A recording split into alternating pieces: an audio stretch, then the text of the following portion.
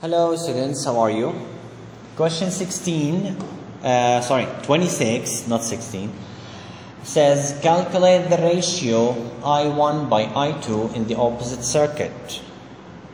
In the two circuits in the opposite figure. Anyway, so I need I1 by I2. First of all, I need to find I1 here. I know that I1 equals to V by R. V, I have it, 3R, it must be the total of these two. So let's find R equals to 1 by 3 plus 1 by 3, which equals to 1.5, of course in negative 1, okay? So the I1 will be 3 by 1 by 2, 0.2 equals, of course here ohm, here is going to be 2 ampere. This is the I1. Regarding I2, I have I2 equals to V by R. V, I have it, 3. R is the total of these.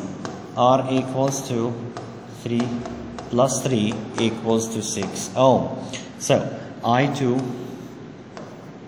is going to be 3 by 6, which is 0.5. Now let's find the ratio I1 by I2. I1 by I2. It's like I1 over I2, which is going to be 2 by 0.5. Which is 4 by 1, okay, which is the same as 4 by 1. So this is the answer, which is here.